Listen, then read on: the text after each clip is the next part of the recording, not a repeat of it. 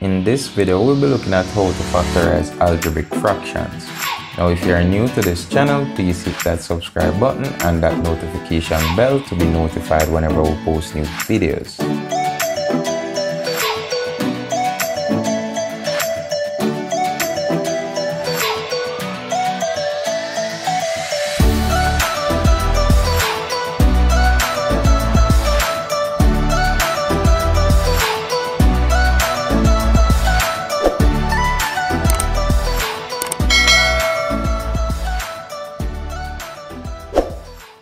So we want to look at how to factorize algebraic fractions, alright? So hopefully we can complete about 5 to 6 examples to help you guys better understand this concept, alright? So let's say example 1, we had 7x minus 35 over 21. Alright, so what we want to do first is to actually factorize the numerator, alright? So we're going to factor the numerator. So here we'll have 7x minus 35. So we want to identify the highest common factor. And of course, we only have x in this term. We don't have any x over here. So that won't be x. We'll look at the numbers. What's the highest common factor for 7 and 35? That would be 7, all right? So 7 can go into itself without leaving a remainder, and 7 can go into 35 without leaving a remainder. If we factored out 7, we can divide each term by 7 now. 7x divided by 7, we'll be left with the x. Put back our minus sign right there. 35 divided by 7, that's 5. All right, and in the denominator, we still have the 21. All right, what we can do now is to use the 7 and reduce this 21 right here. So 7 into itself goes 1 times, 7 into 21 goes 3 times, all right? So this would be the same thing as x minus 5 in the numerator over 3, all right? So if we factorize and simplify this thing, this is what we'll obtain, x minus 5 over 3. Now let's look at example 2. So what if we had 5x minus 25 over 10x squared, all right? Again, we'll factorize the numerator, all right? So here we have 5x, one term is 5x, the other term is 25. Now, if we look at this thing, we have x over here, no x over here. So, of course, that won't be x. We can't factor out x out of that. Next thing is to do is to look at both these numbers and to identify the highest common factor, all right? And that would be 5. So we can factor out 5 out of this thing. Now after we factor out the 5, we can divide each term by the 5. So 5x divided by 5, I'll be left with x. Put back the minus sign. 25 divided by 5, that's 5, all right? Over 10x squared, all right? And I can use this 5 to reduce this 10 a little bit. So 5 into itself goes 1. 5 into 10 goes 2. So this is the same thing as x minus 5 over 2x squared, all right? So this would have been my solution for this particular example. Now let's look at example 3. Let's say we had 20x squared minus 40x all over 15x squared, all right? Again, we're going to factorize the numerator, all right? So let's look at this. We have 20 over here, 40 over here. We have an x, we have x squared over here and x. So we can get an x out of that. But let's first look at the numbers, all right?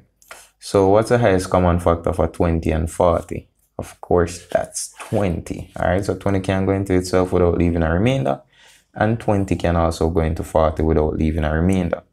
Now we have x over here and x over here. So we're going to take the x with the lowest index. So we'll take the x right here. So this is the same thing as x to the power of 1. So what we can do now is to actually divide each term by what we would have factored out, which is 20x. So 20x squared divided by 20x, that leaves us with just x. Put back our minus sign. 40x divided by 20x, that will leave me with 2. All right, so 20 into 40 goes 2 times, x cancel x, x and x cancel x, all right? So this is what we'll get in the numerator. If we factorize this thing, down here we'll have the 15x squared. And we can simplify a little bit, all right? So 5 going to 24 times, 5 going to 15 3 times, all right? And we can use this x to cancel one of the x right here. So x squared will just become x to the power of 1, which is the same thing as x, all right? So in the numerator, we'll be left with 4 times x minus 2 in bracket over 3x, all right? So that's how we'll actually factorize this particular fraction right here.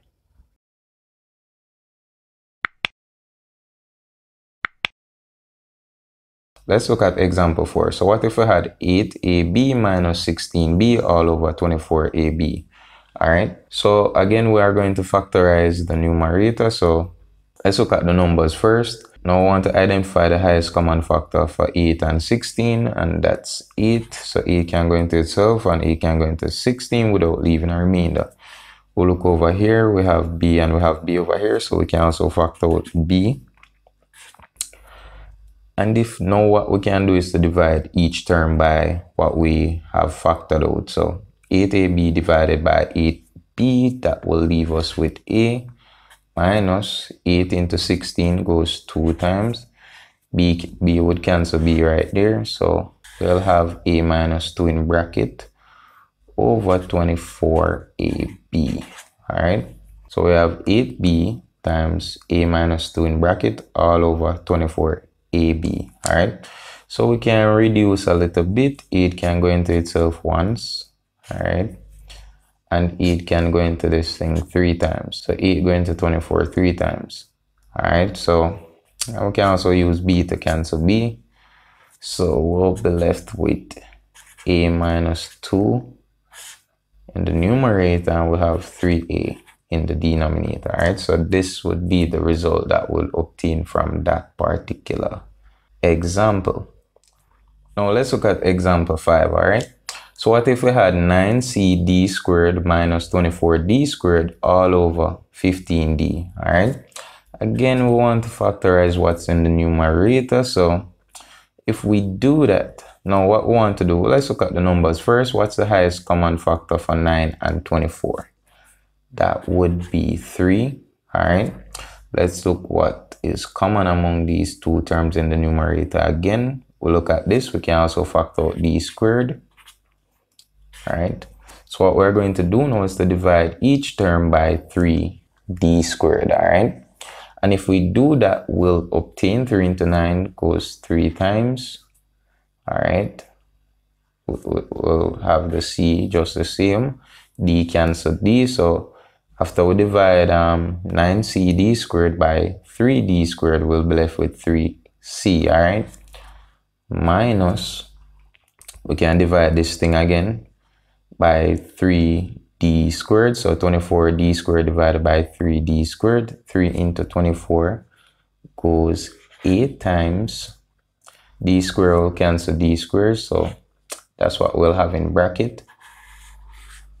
And we put this thing over the denominator, which is 15d, all right?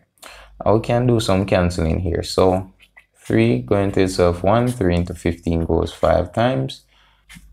This d down here will cancel one of the d here, so we'll be left with d to the power of 1, which is the same thing as d.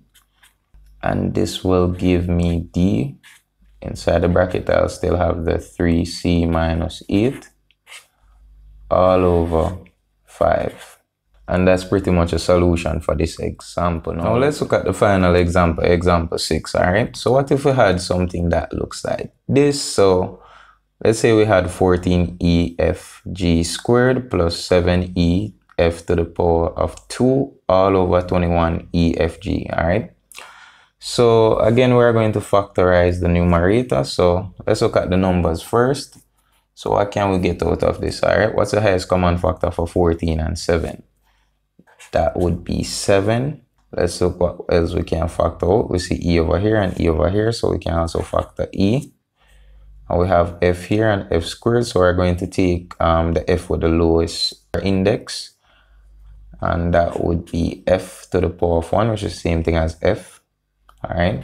Now we are going to divide each term by what we have factored out. So 14EFG squared divided by 7EF. So we can look at the numbers first. So it's 14 divided by 7. That's 2.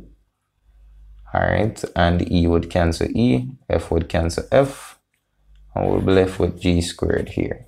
Alright, so 2G squared plus, let's see what we'll get when we treat with this thing. 7 into 7, those things cancel. E cancel E, F into F squared, I'll be left with F. Alright, and that's what we'll obtain if we factorize the numerator. And we had 21EFG in the denominator. And we can do some cancelling here. So 7 into itself goes 1. 7 into 21 goes 3 times. E cancel E. F cancel F. So let's see what we're left with. We'll be left with 2G squared plus F all over 3G. Alright, so this is pretty much how you factorize a algebraic fraction. Alright, so this is where we'll end today's video. If you have watched this video to the end, don't forget to subscribe and hit that notification bell to be notified whenever we post new videos. Alright, as always, thanks for watching.